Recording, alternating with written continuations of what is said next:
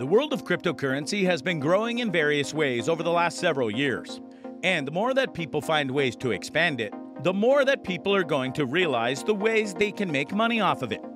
And right now, one of the biggest things to go and potentially dive into are NFTs. These things sprang up out of nowhere and made a huge splash, making many people rich and others desperate to cash in themselves on things.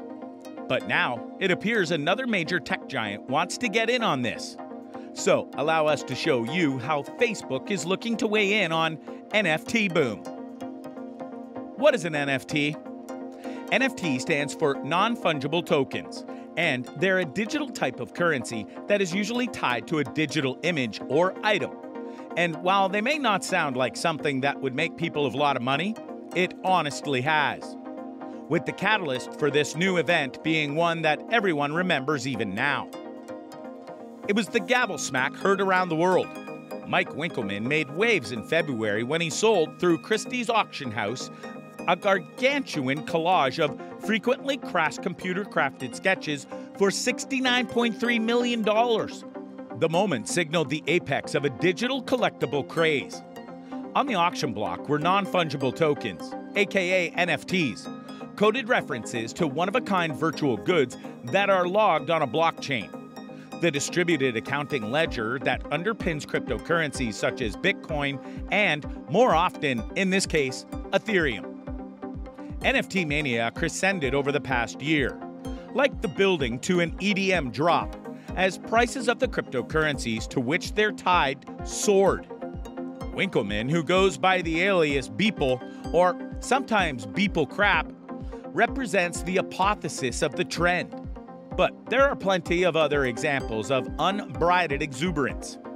Musical artists ranging from the rock band Kings of Leon to the R&B pop star The Weeknd have sold limited edition audio tracks for millions of dollars. New York Times columnist Kevin Roose pawned off an op-ed for $804,354.50. Jack Dorsey, Twitter's founder and chief executive, hawked his first ever tweet, "Just setting up my Twitter," for $2.9 million. Some of them donated the proceeds to charity. As NFTs have become the latest plaything of the rich and famous, regular investors have sat on the sidelines wondering whether $587,000 for the Nyan cat gif makes any sense whatsoever. Naysayers have also pointed to the massive energy cost of blockchain applications. So yeah, there's a lot going on here, and it's clear that people are going to have various opinions on them. But what's just as important is whether certain companies decide to go all in, if you will, to try and join in on the party, or if they stay away to see if the fad dies out. For one company called Facebook, they apparently see an opportunity and want to literally bank on it. Facebook wants in. Facebook, arguably the most powerful social media platform in the world, is considering integrating NFTs within its crypto wallet product, Novi. In an interview with Bloomberg, David Marcus, the head of Facebook Financial, said the firm was definitely looking at adding support for non-fungible tokens, NFTs, in its wallet product. He added, "We're definitely looking at the number of ways to get involved in the NFT space because we think we're in a really good position to do so." According to Marcus, Facebook's plans is to use NFTs with the Novi crypto wallet. Facebook designed Novi to support transactions for Diem, the stablecoin project previously known as Libra. When you have a good crypto wallet like Novi will be, you also have to think about how to help consumers support NFTs, Marcus said. The Facebook executive also hinted that the Novi wallet would allow users to hold and transact NFTs without revealing specific details. The wallet has been built on a permissioned blockchain network developed by Facebook's team. Demand for NFTs has soared recently during a period that some are calling NFT summer. One of the biggest drivers of the growth is OpenSea, an NFT marketplace built on the Ethereum blockchain. Amid the booming NFT market, the OpenSea platform has registered over $1.5 billion in trading volumes in the last month. Other Ethereum-based Web3 wallets, such as MetaMask and Trust Wallet, also allow users to store and send NFTs with each other, though they don't fully sync the assets. Facebook originally designed its wallet for Libra in 2019. It was envisioned as a dollar-pegged digital asset that could be exchanged across the internet, similar to other tokens like USDC and USDT. Libra received a lot of pushback from regulators worldwide, who expressed concerns over its misuse by nefarious entities. Since the tussle with regulators, the company has been slowly moving towards rolling out the stablecoin under a rebranded name, Diem. Facebook's interest in NFTs is being considered welcome news among enthusiasts. But the social networking platform is not the first large tech company to use NFTs. Among the largest American technology companies, Microsoft was the first to adopt NFTs. The IT giant behind the Windows operating system had partnered with Engine to reward its developer community with unique digital collectibles. However, Microsoft's NFT exposure has been limited to its developer community. Several other global firms across, such as Shopify, Atari, Coca-Cola, Budweiser, and Twitter, have integrated, released, or purchased their own NFTs in recent months. As an increasing number of global companies look to enter the space, it seems clear that the technology is here to stay. Why this matters in the large scale. While it's certainly interesting to hear that Facebook is interested in doing integration with NFTs, what is the real benefit to this? Well, first and foremost, because the wallet service would be on their platform, and their platform is literally worldwide, you can see the potential here.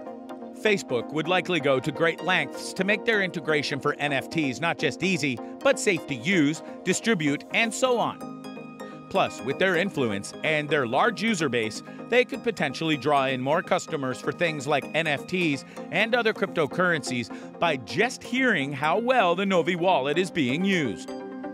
This kind of influence has been vital in recent years, as various people have only gotten into crypto because of their friends' recommendations, for better and for worse. So, while Facebook is hardly a perfect platform, it's something that does still have a lot of attention because of people using it all over. Not to mention, if Facebook gets in on the NFT trade, then that might lead to even more big-name groups trying to get in on it as well. But will NFTs last?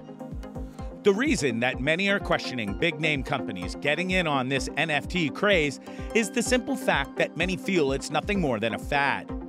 Even some who are very much at the center of all things crypto see the risks that something like this brings.